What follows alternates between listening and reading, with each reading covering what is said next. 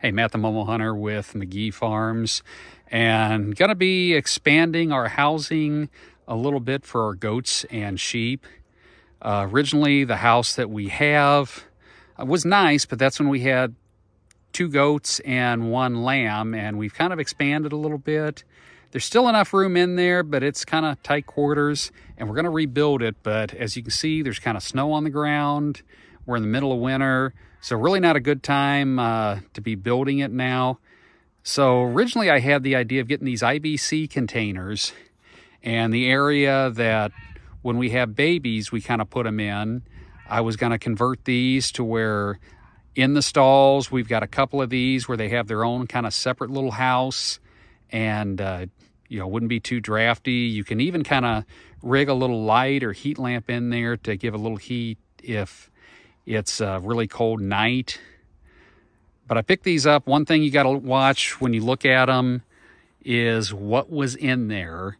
There's a place right by me that I can pick them up, but they've got all kinds of farm chemicals that I really wouldn't want to have the animals in. Even washing them out, it's still going to kind of seep into that plastic. These were a little more expensive. I mean, not too bad. These cost me $20 a piece. And they said a soap-based product. So I don't know if it's like laundry detergent, shampoo. I haven't looked up exactly what it is yet. I'm going to kind of look it up a little bit, but something that's pretty simple to wash out. So I've got 2 of these. We're going to go ahead and get the Sawzall out, get some tools out, and I'll show you how we're going to modify them. And first off, I'm going to leave them outside where the regular housing is. So they've got some extra housing. I don't have any babies right now, so I don't need them in the little nursery area. But I'll have them to where I can just easily move them in there when we have a baby and give them a little extra. So let's get going and see what the process is. Okay, so here's what we got with the tote. And originally I was wanting to go with the more narrower end as far as making the door.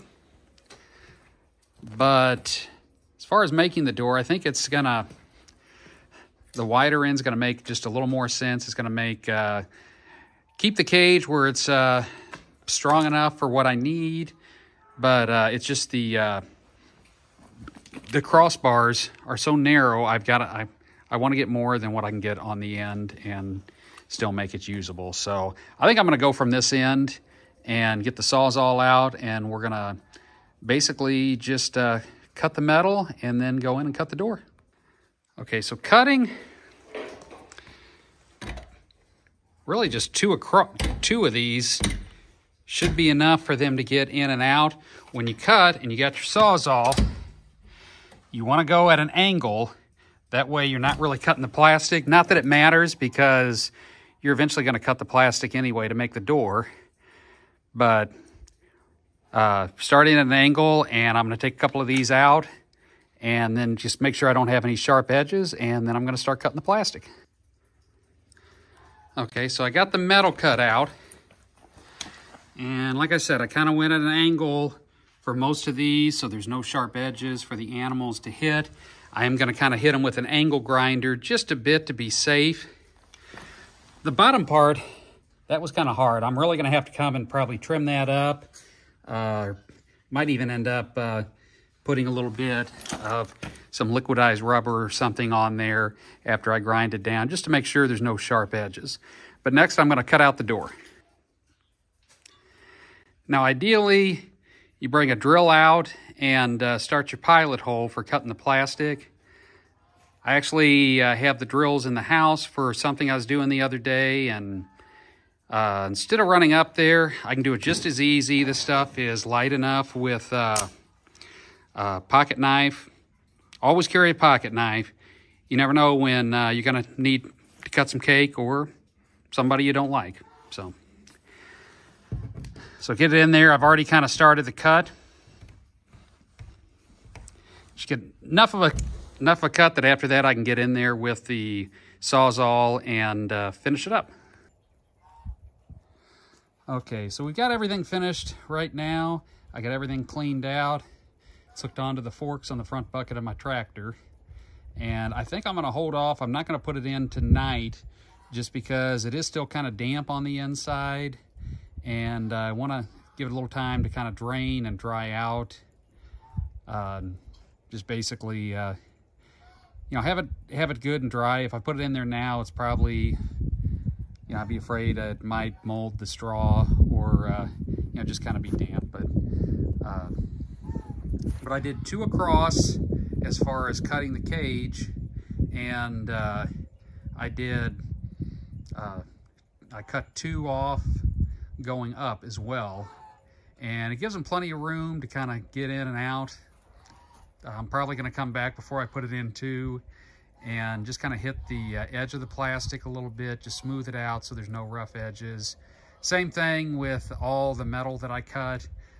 Put my hand on there and it wasn't bad, but you know, goats have some pretty thin skin, so you know, I don't want them to end up getting cut or getting hurt. But it should work out. You know, what we've got over here, this was kind of, originally it was a little house that I had put together with pallets and some barn siding that I had left over from other projects. And the sun comes up to where it shines in, where I've got these skylights, and it warms it up pretty good. And it worked when we just had a couple of goats. Now we've got 2 big goats, 6 small goats, and 2 lambs, and it's getting a little tight. I'm gonna completely redo this house come springtime, but since we're in the middle of winter now, I'm not even gonna mess with trying to do it now. Also probably make this pen just a little bit bigger for them. Probably, I'm thinking maybe move the house actually on the outside of the pen and just have it to where they can walk in the house from the pen, and like the door of the house just going into the pen to where you can only access it from inside the pen. But you know, make it a good bit bigger. Hey girls, they came up to see what I was doing.